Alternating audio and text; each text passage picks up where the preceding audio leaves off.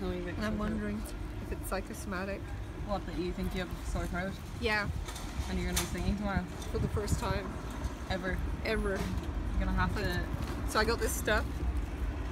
Throat spray. I hope it's going to work. Yeah, I really hope it's going to work too.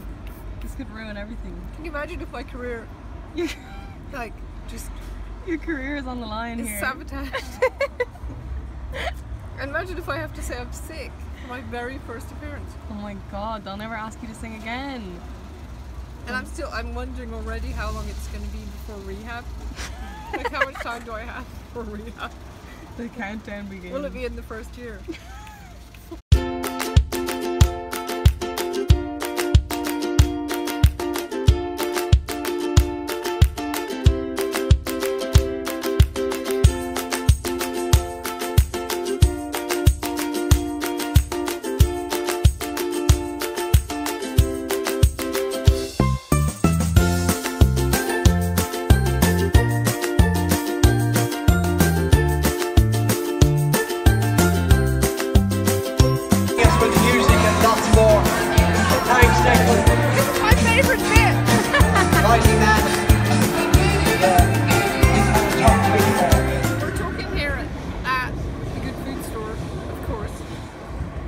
Why wouldn't you? Oops, they've given me a blank cup again.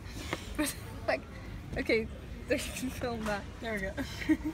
It's because we just have to anyway. Yeah. Yeah, this time last week was the Dublin Horse Show. But I'm not actually very horsey, as you know. No.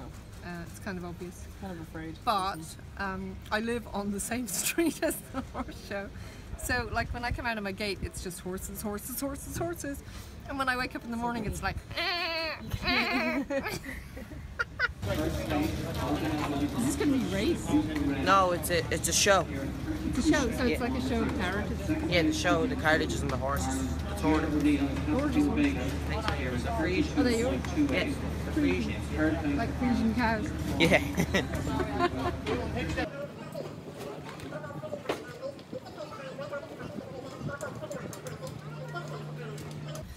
So, I thought, in the spirit of embracing what the universe throws at me, and also in perhaps like, you know the way you manifest the stuff that's around you? Yes. I figured I must have manifested horses, so there's a reason for it.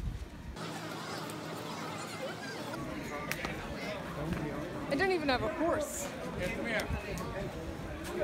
The first thing was the ladies competition, which I don't really agree with. I think it's really stupid because I just think it's just perpetuating that thing of women having to be judged by what they look like and what they wear. Couldn't they just have it called a fashion day or a clothes day instead of a ladies day? Oh, that'd be interesting. A gender neutral I don't like. spin. Yeah, I don't like the men could dress up too. ladies day thing. Yeah. And I think they should just have it be like most colourful outfit or most, you know, traditional outfit or whatever it is they want to call Instead it. of like most beautiful lady. But let anyone be up there. I don't know if you remember this, but do you remember Patrick's wedding? Did you go to Patrick's wedding? Yeah, I was with you. Oh. Do you remember Gary's fascinator? Yeah. See? Didn't Gary look good in a fascinator? Yeah, brilliant. Didn't he look better than most women? Uh-huh.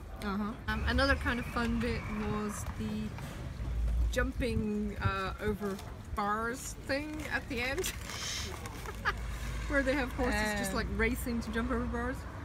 Do you mean the hunt chase? Yeah. And by bars, do you mean all different kinds of obstacles? Yes. Yes.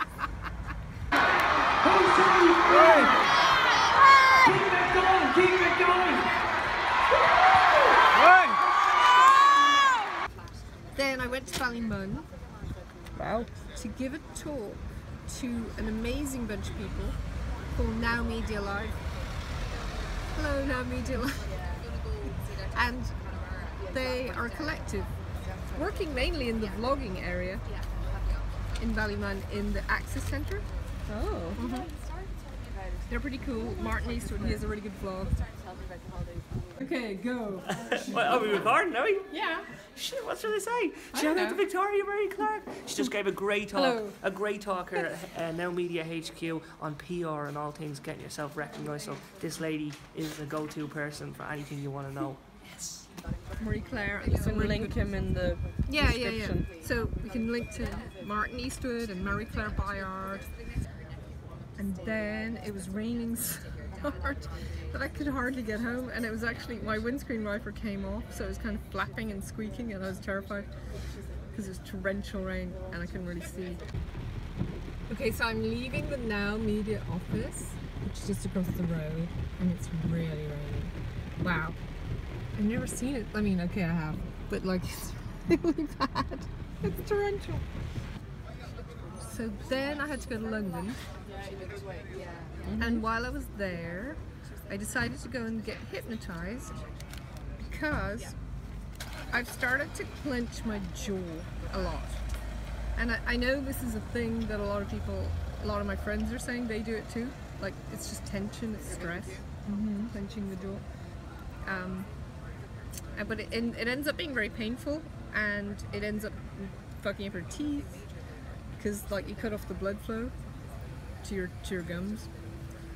And apart from that, it makes it hard to sleep, and it causes tension everywhere else, and it's a real pain. Yep. So I went to this guy called Dr. Hash. Hello, Dr. Hash. Hello, Victoria. Hi. It's his real name. In Mayfair. So, Victoria, Yeah. I'd just like you to start to feel a little bit relaxed, okay? Okay. Okay, so one thing I have to do, and I actually really enjoy doing it every week, is I buy as many newspapers as I can, and I just read them with the thought in my mind, what opportunities are in here for my clients to get. If one of them has a yacht, I say, hey, why not be in the Financial Times? Easy. So it's kind of like you think, okay, what's interesting about me? You know, have I got red hair? Am I super sexy? Have I got huge boobs?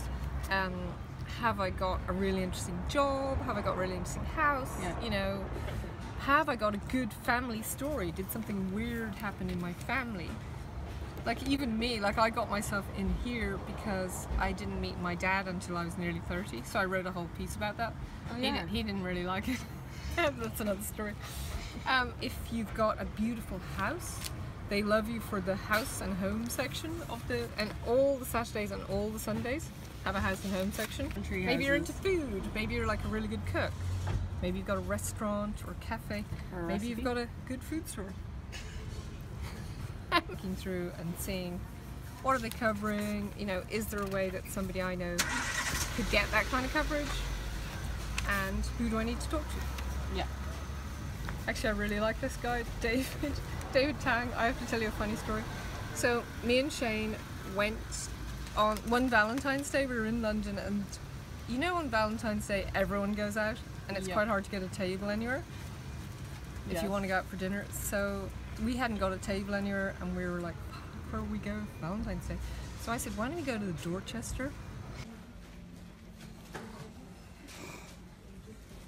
Okay, then the crisps are good too.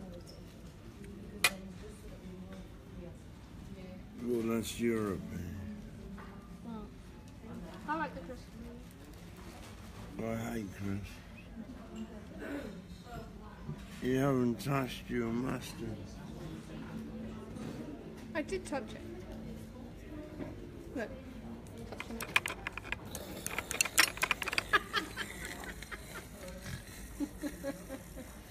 So we went and we sat in the lobby of the Dorchester, and we met Kate Moss and Pete Doherty, and they came with us, and we had champagne, and then we met Jerry Springer. Look at you two. I was about to text you. Okay, Pete Doherty. So we were sitting there having our like Valentine experience, and then they said, why don't you come downstairs to David Tang's restaurant?